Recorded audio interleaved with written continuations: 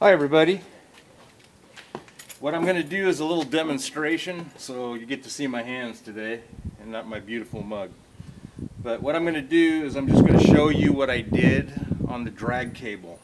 Now you know the drag cable is on the main gear and it's got one attachment point and then another attachment point, and they're held in place by a thimble, which is this thing here.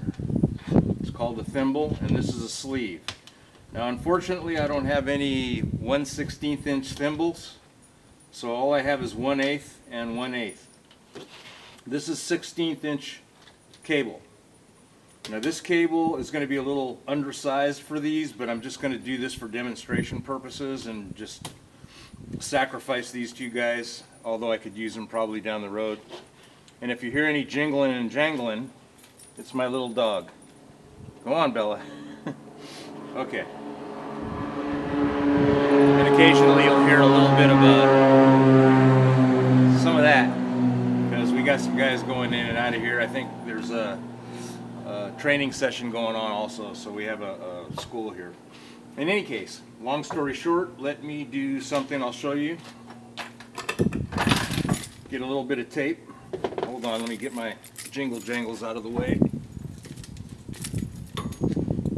So what I do, because these ends tend to fray, if you don't have a special cable cutter, a cable cutter has a blade like this on one side and a blade on the other side. And what it does is it does one of these jobs.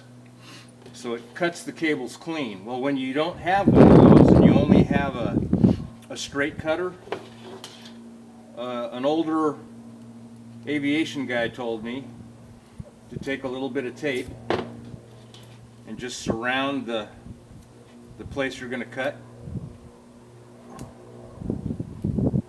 and it helps to keep the cut from fraying, because the object is you don't want it to fray. So what I'm going to do is I have a cable cutter in here. The only reason I took this one out is to show you that there was a wire cutter in this stripper gauge, pliers as well. So what I'm going to do is I'm going to use this one, and I'm going to pinch it in between here. So that cut it pretty clean.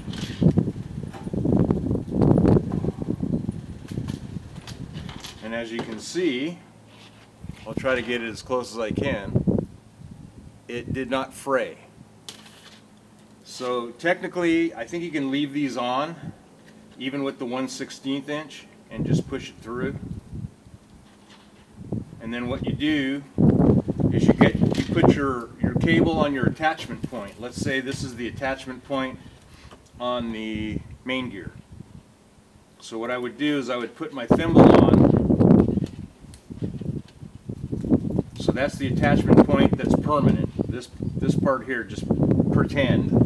This one's permanent, and this is the attachment point. So what I would want to do is I would want to go around this thimble like such.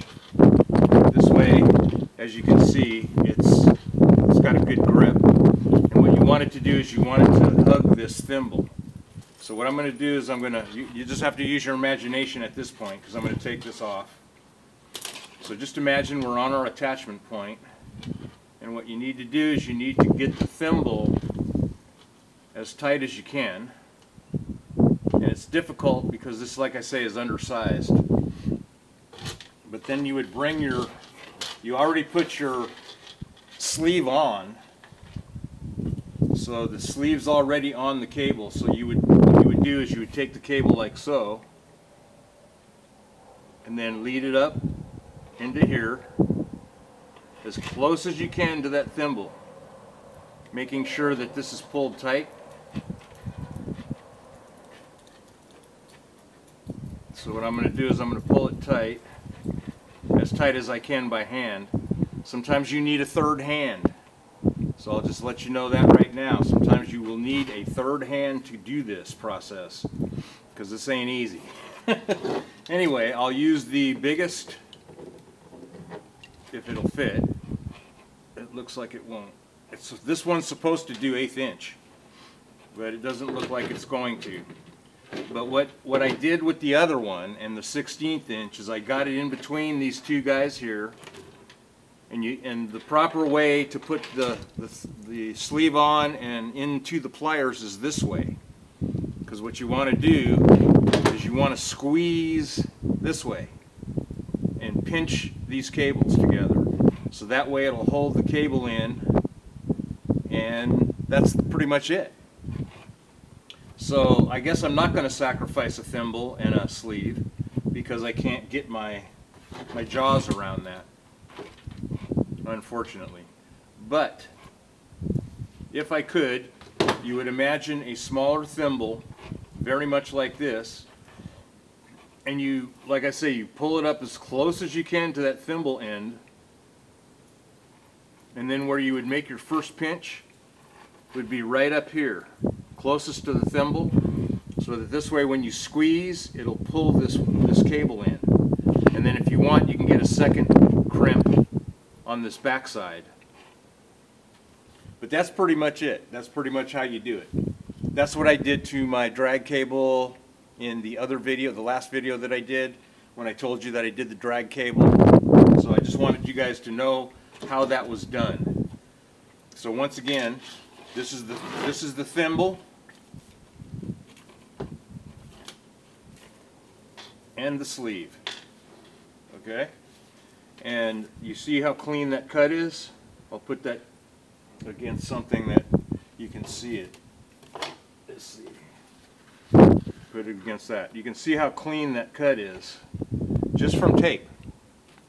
So remember, a little piece of tape before you cut will help to stop the fraying of this cable. And you won't necessarily need a cable cutter, which is one of those.